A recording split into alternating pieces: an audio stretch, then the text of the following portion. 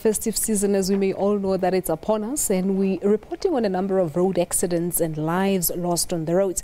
My next guest says, as I quote, most of the time our behavior determines our tomorrow, and very practical is on the type of activities we engage in, close quote. He was involved in a car accident. He's a car explosion burn survivor. Selepe Madisha joins me now in studio to talk about his life experiences, really, but most importantly, the issue around self-acceptance. Good afternoon. Thank you so much for coming through. Afternoon, Paris, and thank you for having me. Thank you so much indeed. Just before we talk about issues around road safety, let's just hear your story as to how everything happened. Well, Palisa, every time I keep talking about this story, it takes me a bit back, and then it brings back all those memories. But in actual fact, what happened was a car explosion accident. It happened here in the Midrand at the Allendale Road in 2004, September the 18th. I remember very well, it was a Saturday morning. It was a very misty weather, and it happened to be the 5 of us, so the 5 meaning it's myself and my 4 friends. So what happens is we were having a chiller session, as we can call it nowadays. That after the chiller session, there happened to be some plans now to go to other areas. These things happen, especially when people are still teenagers. So little did we know that the journey was not going to end very well. So when we got into the Allendale Road, the driver did not have a clear visibility of what was taking place, and as a result, missed the sharp curve and hit onto the gravel road. So what happened is the car was only stopped by the electric danger box in that field. So from there on, I actually went unconscious. So most of the story I will grasp there was only then when I was released after the ICU. But what you know is your friends survived. Yes, definitely they did. I happened to be the only one that was victimized. Yeah. Yes. Were you trapped in the car? Because of the unconsciousness, I was not really trapped. Yeah. It is the driver that was able to realize me and pulled me out of that car and took me away from the scene. So, but the car had already exploded by that time. Not yet. So what actually happened is it was just a matter of about, you can say, 3 meters or so away from the car. When he pulled me out of the car, then the explosion took place. So only then we look count the seconds that incurred there, that the life would have been gone. Now, 14 years later, Selepe, what life lessons have you drawn from that experience?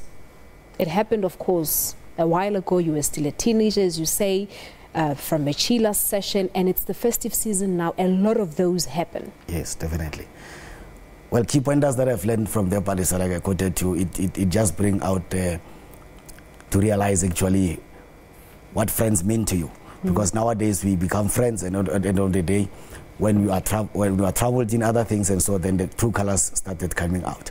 So they say when days are dark, friends are few. Definitely goes for you as well. That's a very definite say. Part of the other things is the expenses, unexpected expenses that you get to be part of, because in any case that calls for medicals. Luckily one had a medical aid. Imagine if one did not have a medical aid and it wanna go other ways.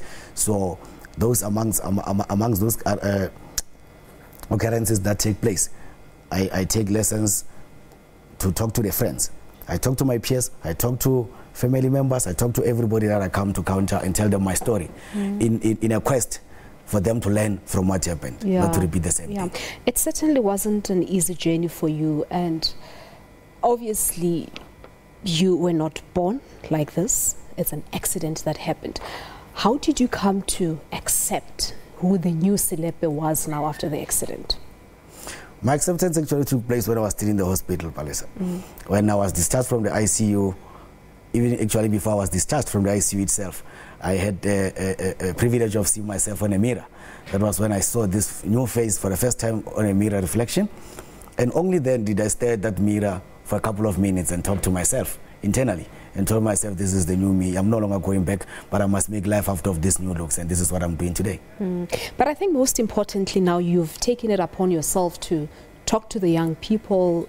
You emphasizing most importantly on safety issues on the road, more so on the festive season. But you're also a member of the Burn Association of South Africa.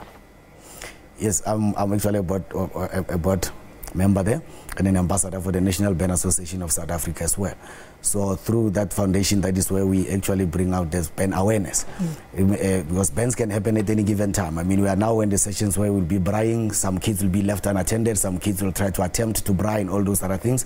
And it is during this time that we come out there in full force to say that please do stay away from the hazards that can actually lead to the bands, and should those bands in care, organizations such as the National Band Associations of South Africa are there for you.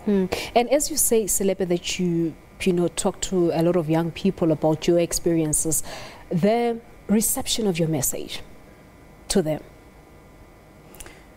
do they understand what you tell them? It depends on how you enforce it. It depends on how you enforce it. The other time I spoke to a couple of matriculants in the Duduza area, where it was a combination of about 7 high schools altogether.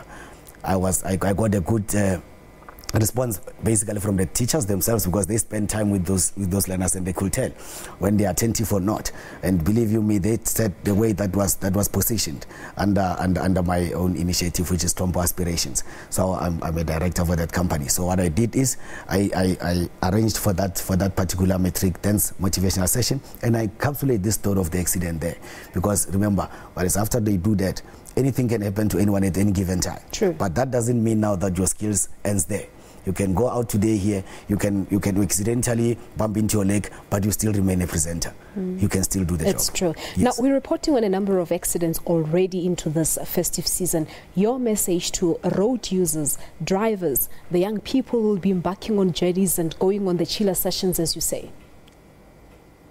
Yeah, so there will be a number of those trips that will be taking place. So initiatives like this, for instance, when I shared with you that ad that I created myself, I'm happy to say that of all my peers, remember, it starts from me, Balisa. If I have something in me, then I start sharing it with you, and you saying it to a friend saying it to a friend, that's how the message gets spread across. But however, personally, I don't think a lot of initiatives are already done, the practical version of them. Look, remember, nowadays people don't really like to read.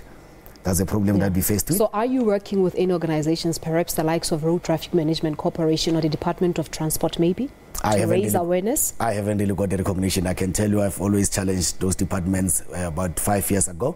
Each year around this time I try and challenge it, but obviously to no success. But I hope this time around we will get somewhere. All right, Selepe, we have to leave it at that. Thank you so much for coming through, and all the best with all your initiatives and your new bundle of joy. Congratulations on that one. Thank you very much. All right, well, there you have it. Selepe Madisha is a car explosion burn survivor, of course, talking to the young people out there as we are now upon, or rather the festive season is upon us, to say take it easy on the road and remain safe. We're reporting on a number of accidents already happening here on our roads.